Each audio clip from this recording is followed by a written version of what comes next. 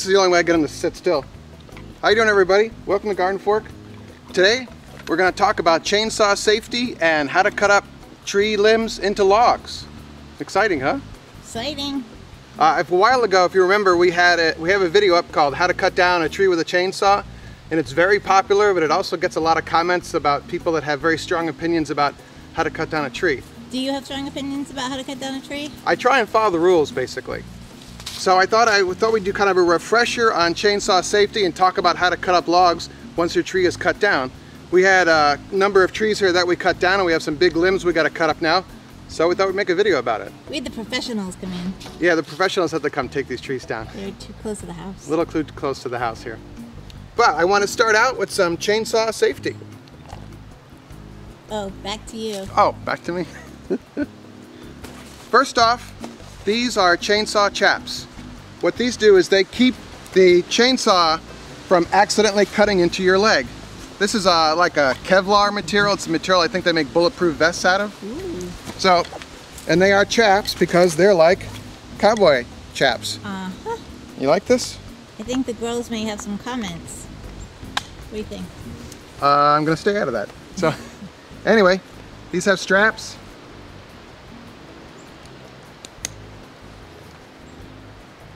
Do they come in different sizes, or is it one size fits all? They do come in different sizes, depends on your leg length.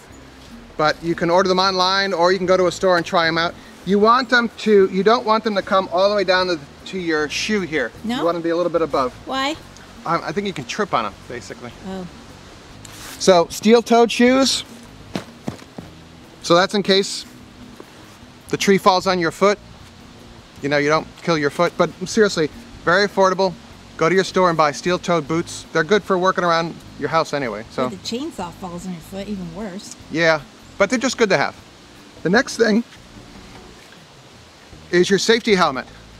This is a hard hat with a screen and ear protection all in one. And these are really nice. This flips up. You can flip it down. You're ready to go. Seriously, because I've been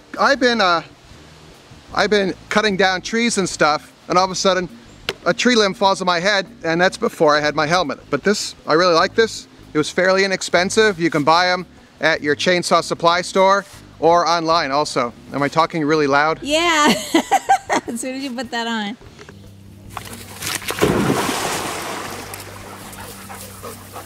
Next, gloves.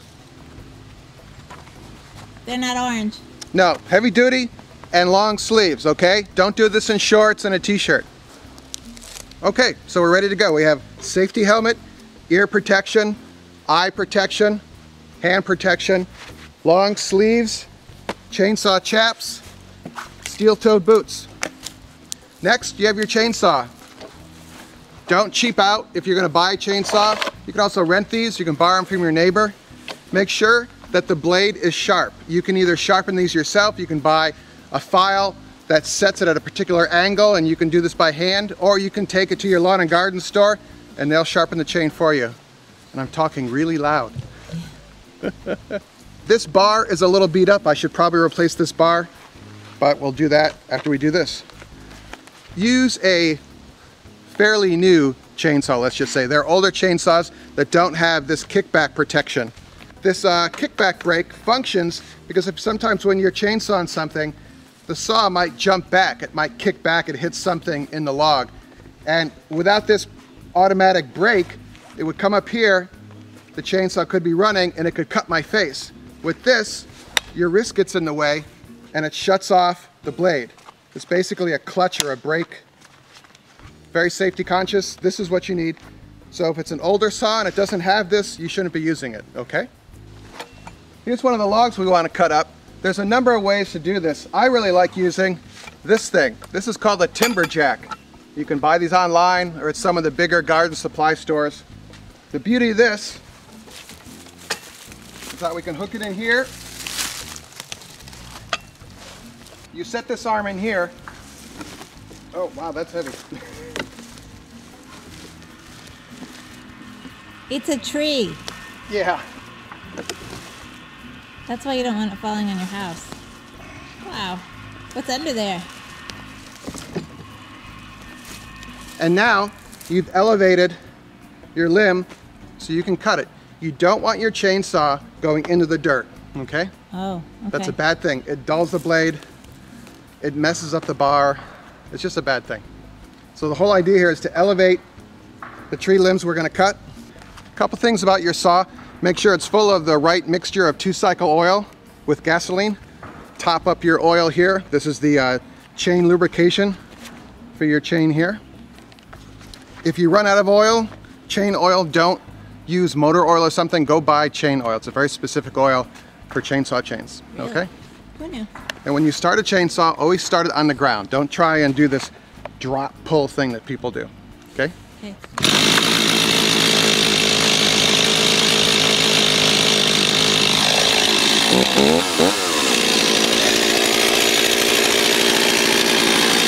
Couple of things here.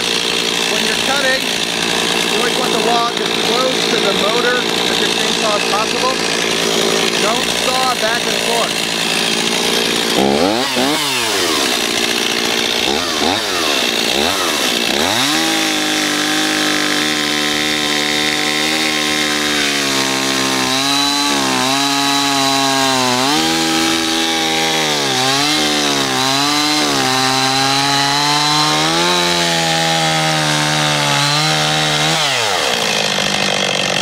Slowly, I'm just letting the chainsaw go through the log. I'm not going back and forth like this.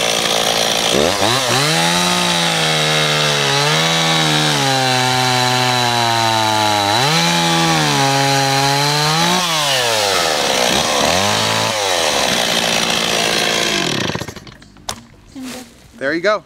That's it. That's one way to do it. But you notice, I just let the weight of the saw, I move it back and forth a little bit.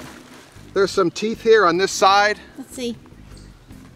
There's some teeth here on this side. Yeah. And that engages with the log. Engages with the So log. as you move down, Yeah. want me to do that again? It's kind of fun. I'm sure you're going to. Okay.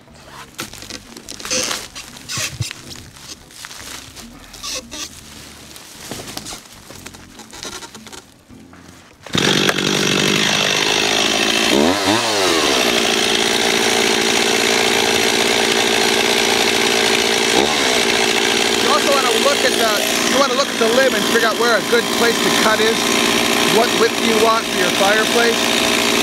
Like this kind of thing where there's a limb coming up the side, you don't want to cut right through it. You want to cut in front of it, okay?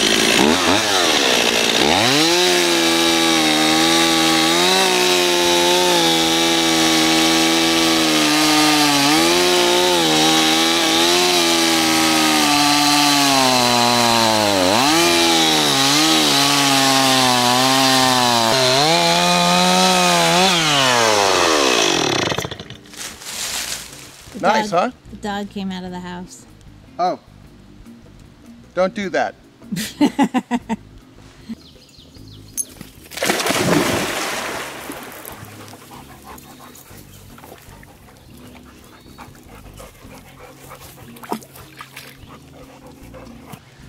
If you don't have a timber jack, there's another way to cut logs without getting the chainsaw bar in the dirt.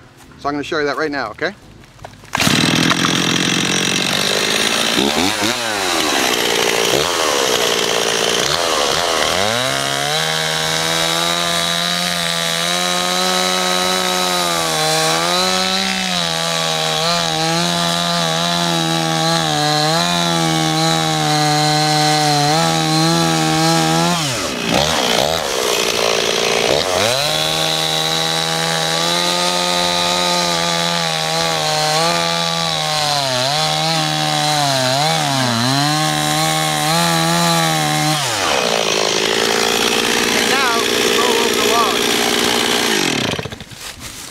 Oh, so the idea is that you don't go all the way through.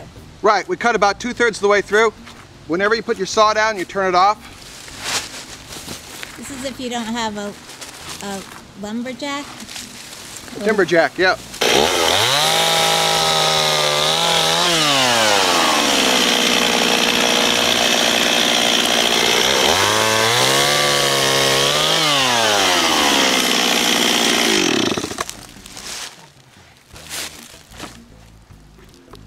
I think people like the other one because a tree actually fell.